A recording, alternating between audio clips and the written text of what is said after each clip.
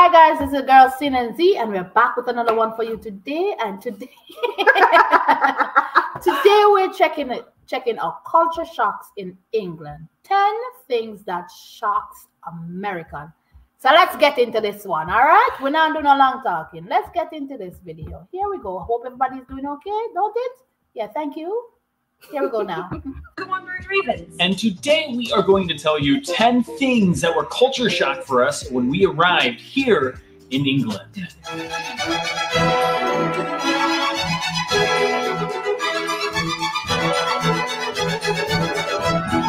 The first thing that shocked us when we arrived in England was just how many foreigners there are in London. We'd always heard that London was multicultural, but just the extent of foreigners that were there was really shocking to us. And not in a bad way. It was just surprising because we were coming to England, we're like, oh, there's probably going to be a lot of English people and we'll be hearing lots of English. But when we were in public, about 90% of the languages we were hearing around us were foreign languages and not English. Pretty much everywhere was represented in London, so that was really cool. And to just hear all of the different languages, because we feel like, I mean, Seattle's pretty multicultural as well, but not to the extent of London. Like, no way. Just all of the languages and everyone speaking different languages in like the restaurants. We'd be sitting at our table and each table was speaking a different language. This happened every time we went. Pretty much every time. There'd be like the table of Koreans. We could always hear them because we understand a tiny bit of Korean. So we were like, we lived in Korea for 2 years. Yeah, for those so of you like, who don't know. The Koreans, French people, Eastern European people, just everywhere. Number two. That's understandable because you always hear a lot of people visiting the London. They always head to London. So it's a tourism area when you think about it. Yeah, and I know like a lot of Africans too, they go there for schooling. A lot of like mostly Nigerians also. Like a lot of us like go back there for school and stuff like that. A lot of my people, Congolese people, are there too. Interesting. So, my cousin told me that too. Like it's very multicultural. Like it's a lot of people. So that's understandable. All right. And when I go there, I'm going to visit.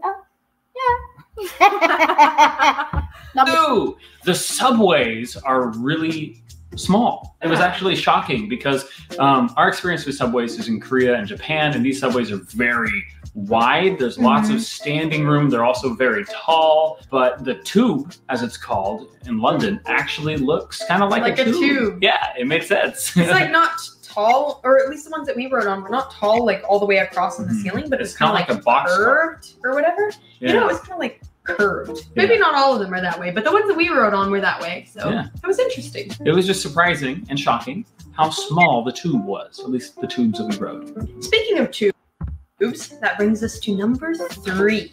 I see that because in the video you saw when one of the people are exiting, their door is almost touching the exit door to leave. I mean, sorry, the head is touching the exit. Have you been? I've been on a train, but that was in Chicago. Oh no, I've rode the train so many times in New York. Oh yeah, that's for sure. But I would think that what's called a tube. It's not called a cart, like how I'm in the next. A cart? Yeah, what's the next cart? Oh. Go in the next cart. That's how I hear them say it. I'm not necessarily a New Yorker, but I've spent so much time there year after year. And the next cart is not full, but it's spacious. People be sitting down, people be crammed in the wall. So if it's small, then that means it's gonna be crammy. Or it's not tight, because not like New York where you have to wait on a train and everybody's fighting to get in. Maybe it's different there. Maybe. Let's move on to number 3. I love how English people wait patiently for people who are on the tube to get off before getting on the tube themselves. Woo! That is something after living in Korea for a couple years, you'll know that is not the case. As soon as the subway doors open and the train stops, everyone in Korea is just like pushing everybody else and getting on the subway as fast as they can. So it was nice to go to a place where everyone just stands aside and waits for those people who are on the train to get off, which is what should happen. This was actually so shocking that the very first time we rode the tube, when the doors opened and everyone was waiting for people to get off, Grace turned to me and made that observation. She's like, oh my gosh, they're waiting for people to get off. What is this? Madness. Number 4. This I can just see this in New York. People be rushing in like, hurry up, it's my turn. I gotta go somewhere. We ain't waiting for, and I say we because I do it too, because I'm following because I can't ride a train. It's confusing as it comes. I don't know my stop. I know where my stop is, but yeah, it's chaotic down there to get the train to go where you go. So yeah, when it comes on to getting in and getting off, I have to be running with whosoever I'm traveling with to get on the train. And people are pushing the people coming off to get on, because there's something that I noticed today. The door don't stay long quickly. No, it doesn't. I mean, for a long time. It does it's not. Open and it closed. And that's so it. We gotta go. We got on time. They don't play. They don't play. And they're always delayed. But I'm just saying, it's always jam, especially rush hour time. Oh Jesus! So that's crazy. But ain't nobody waiting on nobody. This is just a really quick one, but light switches here are different than they are in the States. And whereas in the States and Korea and other countries, you flip on to turn the light switch on. Flip up, Flip up, turn it on. And flip down to turn it off. Here, from what we've seen, you flip up to turn it off and flip down to turn it on. Number 5, the other thing that we found. Hold on, we flip up too. Yeah. When we turn on the light, it's up. Yeah, we flip up. And down to turn it on. Interesting. Yes, that's what she said. Yeah. Okay, ours is down to turn off and up to turn up. No, we're down to turn off, up to turn on. And theirs is the opposite. That is interesting. I wonder why. And that is interesting indeed. Surprising when we arrived in England was that power outlets have to be switched on to use them. So it has like a little switch next to it and you have to turn it on in order to use electronic appliances. So many times we've tried to boil like hot water for tea or coffee. Or charge my phone. And you forget to switch the power outlet on and it doesn't charge or the water doesn't boil and you're like, I kind of like that though, because as I heard someone say the other day, it prevents like children from sticking things into the sockets and getting electrocuted. So I like that idea. And then also, like in America, when we go on vacation or something like that, you have to run around the house and unplug everything, so it's not a fire hazard. Or even like every night, you try to like unplug it, you know? Yeah. Here, you just turn the outlets off. So that's actually kind of cool. It was shocking, but it's kind of cool, and we'll probably try to do that on our own house one day. Yeah, I like that. Number 6. That's a shocker right there. That's a big shocker. And you notice on the top of the switch, what does it say? It has like that light bulb. No. Yeah. No. It's not a light bulb. It's like the electric shock. I bet it's electric shock. Lord Jesus, what am I going to do with you? Guys, it have the word on. No! There is something else I saw. Yeah. Maybe because I have my glasses on. I saw something totally different. It has the word on the top, on the switch. That was the wall. On. It wasn't the... I saw the... Jeez. I need these on. Let's continue.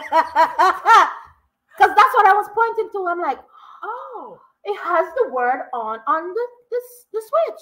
You can, and she's right. You don't have to run plugging out every and anything. You just turn it on. I saw totally different. I saw the electric shock. I was like, oh, that's so cool that they have that on. Wow, that is funny. Oh, Jesus. I'm not wearing my glasses. Jeez. Listen, put it on. Yeah. Let's continue, guys. Something else that has been a little shocking for us is that tipping here is a bit different than back in the States. Whereas in the States, when you go to a restaurant, any receipt that you get is going to have a tip line where you write the tip. Here at restaurants, they don't have that. And most cafes don't even have a tip jar. And so it's been really confusing for us to figure out what we do for tipping. I've heard also that tipping is super minimal here. Like, if at all, it's like just really minimal. So that's definitely different than America, where as a server, you're like 20% or you're a bad table. Sort of. Yeah. Question though, for the English folk in the audience, when I'm at a restaurant and they give me a receipt that doesn't have a tip line or anything on it, what am I supposed to do? Do I tip? Or is that just like a no tip? Yeah, do you leave it on the table? Or is that just like we all agree that there's no tipping going on in this situation? Please let me know down in the comments so I don't make any social faux pas. Number 7. Oh, yeah. Go ahead. No. So my question is, if there's no tipping or minimal tipping, then are the waiters being paid like a livable wage? It makes sense because that's the only way. Here in America, it's not like that. Like in America, how much they be making are like hourly wage. It's like $2.70. Sometimes it's like 75 cents because they really depend on the tips. They really do depend on those tips. I knew she was gonna say that. No, I saw this video over an Island Girl already, so I gotta say so now. Well, I don't know, maybe that on the switch bypassed me because I didn't see that. So that was a shocker, that part. But no, baby, you don't tip. They get paid properly over there. Not only that, it's like offensive in a sense to tip them. Oh, okay, pull it up.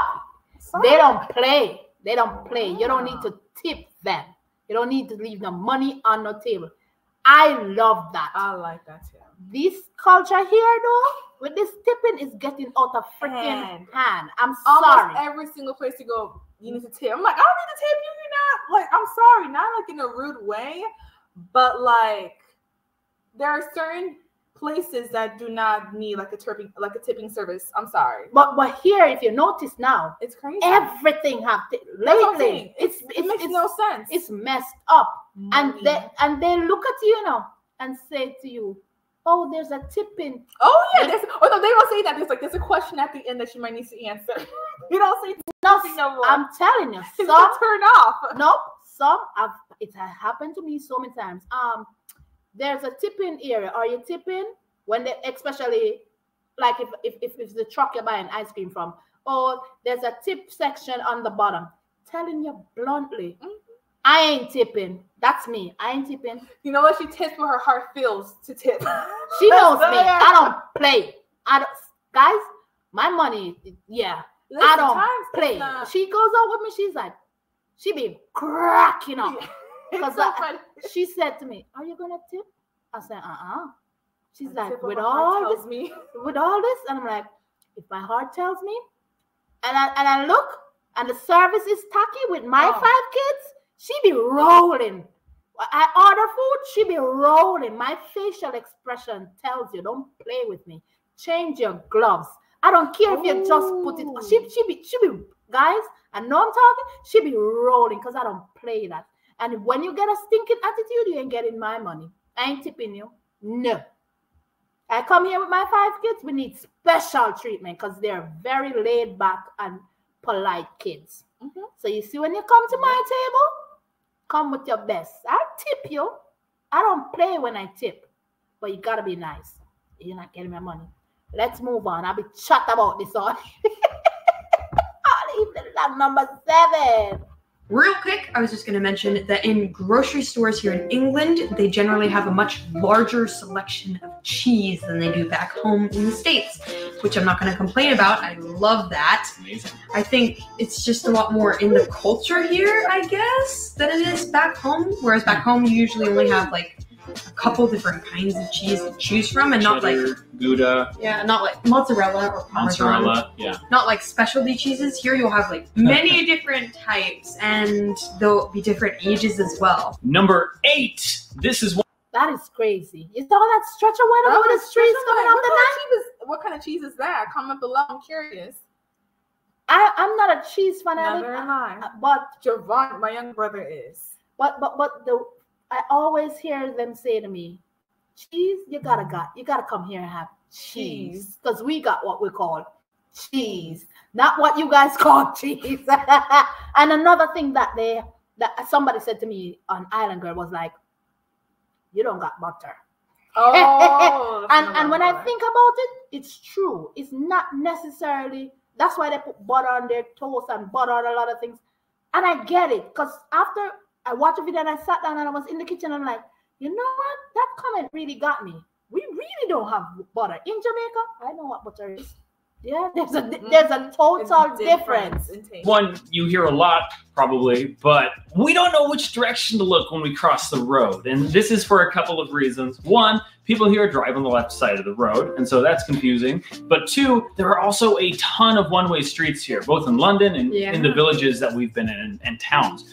Lots of one-way streets that aren't obvious one-way streets. And so when we cross, it is so confusing to know which way to look. And so it's quite dangerous, actually. Yeah. You know, like, I am in fear of being struck by an automobile.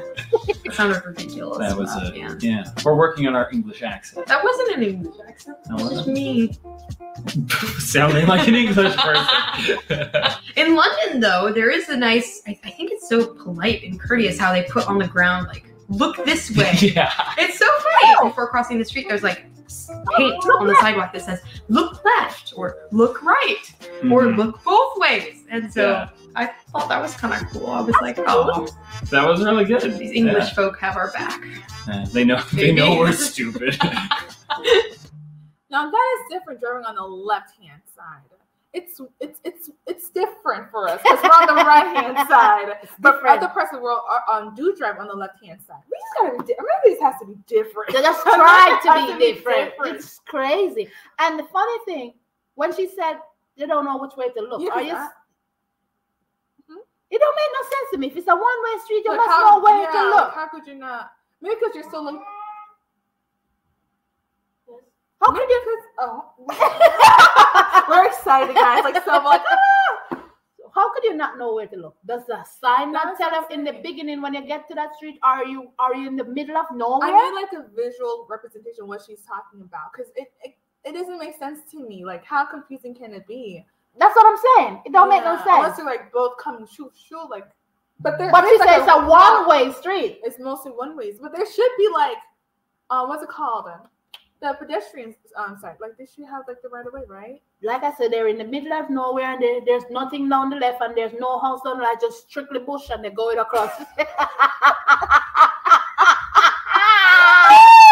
gotta be, because if that's, they don't know where to look. There's gotta be bush on one side, bush on the other side, and they're coming out of a bush and they want to go across, and there's no sign up there to say it's a one-way street. How else you would know say it's a one-way street if it's not a one-way street? The sign tells you it's one way, don't it? So it must tell you the one way going that way, don't it? Normally when it's a one-way street, it shows you which direction that it's going, don't it? Yeah. Either going that way or it's going that way. So you would it's just not making sense in my head. No, it's not. Maybe I have to see it. Maybe I'm a dummy bird, but it don't make sense. Number 9. This is more of a question, but it was also a very big culture shock. Why are there 2 separate spigots for hot and cold water? This, like, somebody please explain. I don't understand this. Like, do you want to wash your hands in freezing cold water or not kill any of the germs? I don't know if that's correct, but whatever. That's what I think. Or do you want to scald yourself so that you can't even feel, and then you have to be fed by your husband for the next few days? Like, choose.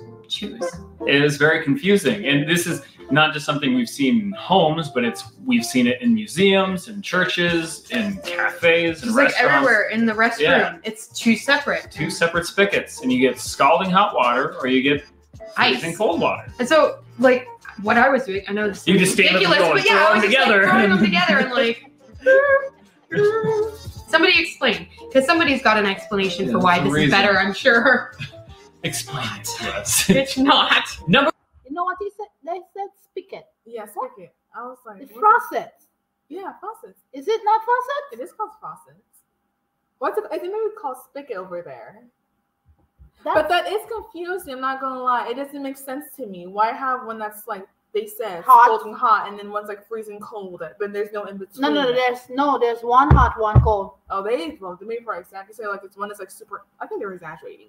But like, I don't understand it. Like, why not it just one flowing out like how we're used to it? You turn it left, you get hot, extremely hot. You turn it right, it goes cold. Yeah, middle is like in between. Just right. I'm curious. That is interesting. That means when you're going to the shower, it's proper. I wonder for the showers. It's proper. Question. Yes. Is the shower the same way? I never thought of that till now. Is the shower the same way? Because it's problem boy. That is a problem.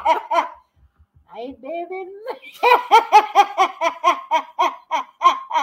I'm gonna bathe. I'm going to catch a water in a pond. Turn on. Yeah. Not pond, you know, guys, in a pan.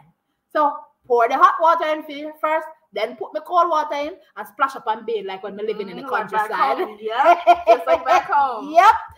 No other way, because it can't be. You know what? Number 10, because we'll chat. Number 10, it was shocking to us how much people jaywalk here. We had been warned by friends that, hey, just so you know, in London, it's okay to jaywalk. But when we came here, it was just surprising to see how frequently everyone jaywalks. Literally everyone jaywalks all the time. Yeah, it's constant jaywalking. And we're coming from Seattle, which is, I think, in the United States, we are famous for being a city that no one jaywalks in. So it was really shocking to come to England and no one, it's just like constant jaywalking. Look, run. Look, run. Which makes you feel extremely stressed out as foreigners because we don't know which way to look. So we're like, oh, we can't just wait for this light, which is going to last forever. We should jaywalk. Then we don't know which direction the cars are coming from. So if we jaywalk, we might die. So it's kind of like, and then you know who the foreigners are because they're the ones that are waiting for the light. Wow. Thank you guys so much for watching. We hope you enjoyed this video. We did enjoy this video, to be honest with you. We certainly did enjoy the video. But seriously, Cyn, jaywalking. You know, to me, it makes sense because, like, it's a big city. It makes sense that they would jaywalk. Back home, it's very common to jaywalk. Like, it's not a crime to Jamaica, same thing. We're running across the street all the time. All those cars, like, it makes sense. US just come up with their makeup stuff. Jaywalk. But I've never seen no one get arrested for jaywalk. I've never seen that. I've never seen it too. But it's not. But it's funny. You can get charged for it. But I've never really heard anybody get arrested for it. No, seriously. It's a law. Yeah. But have you ever seen anybody arrested for jaywalk? No, I would jaywalk in front of a cop. Sorry. Like, they really don't care like that. I ain't taking a chance. I did. Oh, you did it? Yeah. Oh, I'm saying I'm not taking that chance. I've done it. Like it wasn't like it was like that in our neighborhood. Like, it wasn't like on a busy road. Some people do it on busy roads. The neighbor. Oh, jeez. Listen, they just say in the neighborhood before you go onto the main road. So it's like around that. You don't have the neighborhood don't count, Cyn. Hey, I'm sorry. That's where I've done it. I don't do the main road. I'm sorry. That's a bit too much going on with the cars left and right. Like, You cool. The neighborhood has nothing. I'm talking out on the main road. No, I can't do the main road like that. So don't tell nobody you're jaywalking. It doesn't count. It does not count. Guys, it's your girl Xee and Cyn. And we're cool today. Don't know where my brain is at. Listen, first she can't see. Cannot see. First she can't see. Totally different. Now she saw something. Now she jaywalking in her neighborhood. Jesus. Woo! So that means I jaywalk when I go across the street. All right, come on, mama. It's your girl. We're running out of here because she cool. We did enjoy this video. The link for this will be in. Yep, come on over. The link for this one will be in the description below. Grab your coffee, grab your tea, grab your glass of wine. Sit back and enjoy this video. Let us know what you want us to do next in the comment section. We got you. Love you guys. Bye. And we'll see you guys in another one. Say bye. Bye.